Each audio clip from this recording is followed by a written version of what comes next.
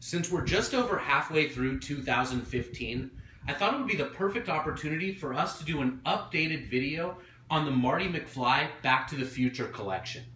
Let's get started right over here with the Nike Mag, which was featured in Back to the Future 2 in 1989. In September of 2011, Nike auctioned 1,500 pairs of these shoes on eBay, and all of the money that was generated was donated to the Michael J. Fox Parkinson's charity. In total, the bids came up to just under $5.7 million. And actually, the co-founder of Google matched all of those bids, so the total amount of money raised was roughly $11.4 million. The coolest thing about the 2011 Nike Mags is that they light up. Check that out. Ever since these shoes came out, Nike's been hinting that in 2015 they're going to be re-releasing these shoes with power laces. You'll recall in Back to the Future 2 that when Marty McFly put these shoes on his feet, they laced themselves up. We don't know exactly what's going to happen, if Nike's actually going to release those shoes, or how they're going to release them. Now, in addition to the 1,500 pairs that were sold on eBay, Nike also auctioned off 10 pairs of these Nike Mags in person. Check this out. It's my auction paddle and my yellow wristband from the Santa Monica auction. So there were 10 pairs of Mags that came in these special boxes, and they were auctioned off at Nike flagship locations all around the world. I was at the first auction at the Montalban where Tiny Tempa bought his pair for $40,000. I was at the second auction in Santa Monica, and I even went to the third auction at Caesar's Palace, but I never bought one of those ones in the crazy boxes. At these live auctions, in addition to selling the Mag, check this out. Nike also sold mini Mags in a similar little case. It's made out of ceramic. They were around $100 each, and actually they were pretty limited. And then next to the mini Mag, you'll notice this little pin that comes in this special plastic case, and they were just giving these away at the releases of the Mags. Let's work our way to the next pair of shoes in the Back to the Future collection. These are the DeLorean Nike Dunks, inspired by the DeLorean, and they were a Nike 6.0 release. Now, a few years back, Nike 6.0 was actually an action sports category for things like surfing and BMX biking, but that category has been discontinued. You'll notice over here a Nike 6.0 box, but you're going to notice over here a Gullwing DeLorean box.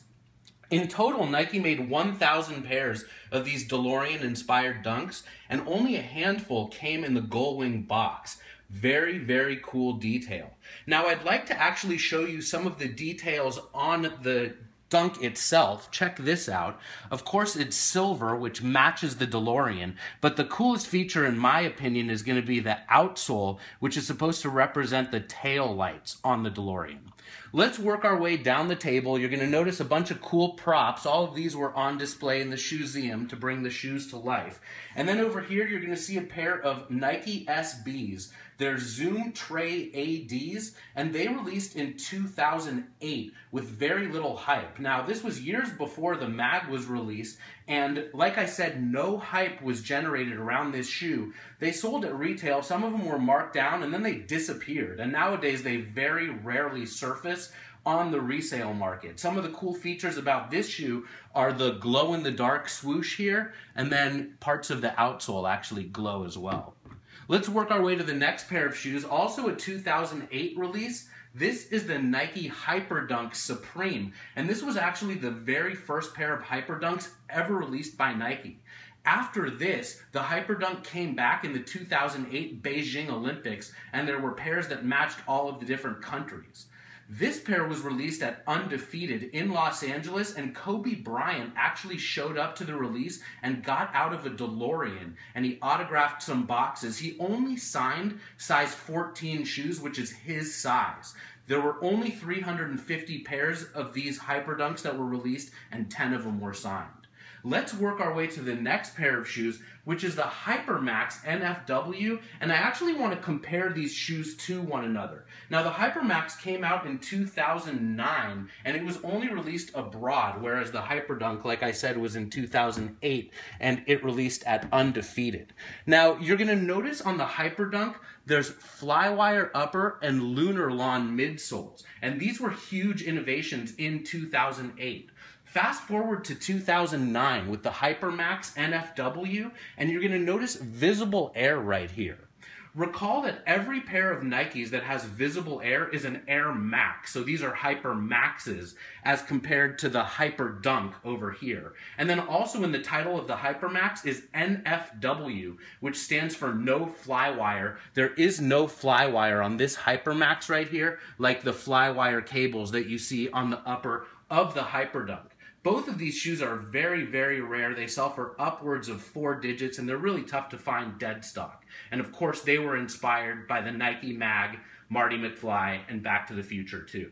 Let's work our way to the next shoe, which is actually a Halloween costume prop. These things released in October of 2014. They were $98.99, and they were supposed to be just 10,000 pairs. Check this out. They light up. Very cool little detail there. Amazing for this to be available for under $100.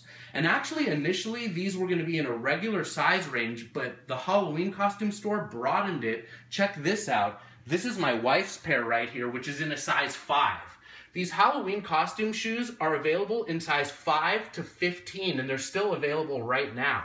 Originally, the Nike Mag in 2011 was only available in size 7 to 13, and the Mag and the costume props are not available in half sizes. I can't help but feel like these under $100 Halloween costume props with this extended size run is going to somehow impact the release of the 2015 Power Lacing Mags. It's like with these shoes readily available for $100 in all of these sizes, somehow, some way that's got to impact Nike's release strategy. You're also going to notice some cool props back here. Here's a hat like the one that Marty McFly wore in the movie.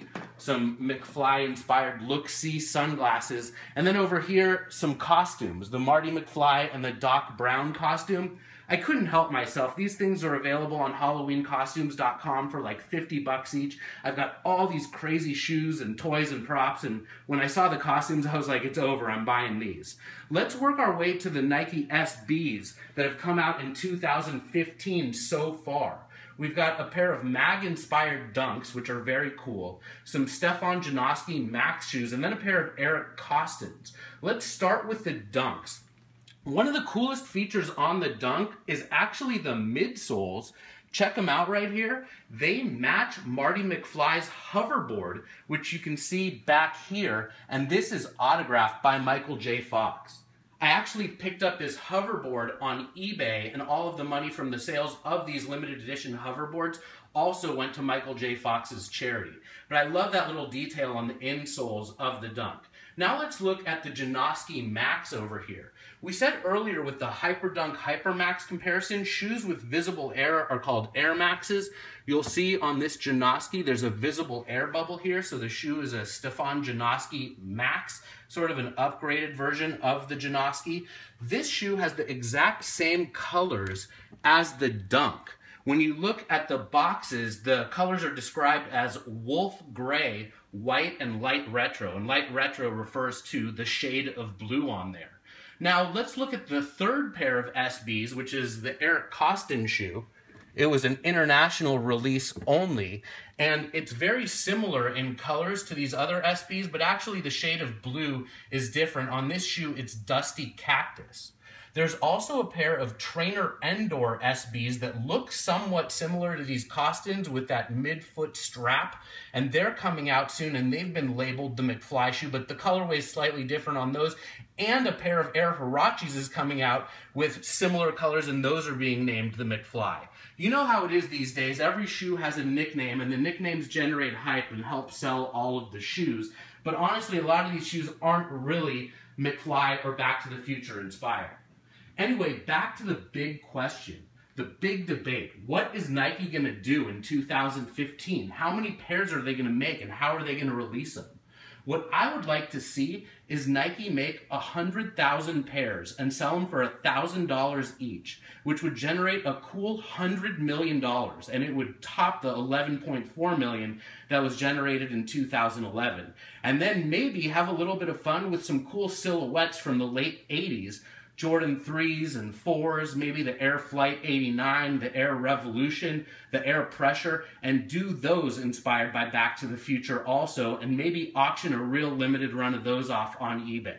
We'll see what Nike will do, but for now, it's been a great pleasure walking you through this table, the updated Marty McFly Back to the Future collection.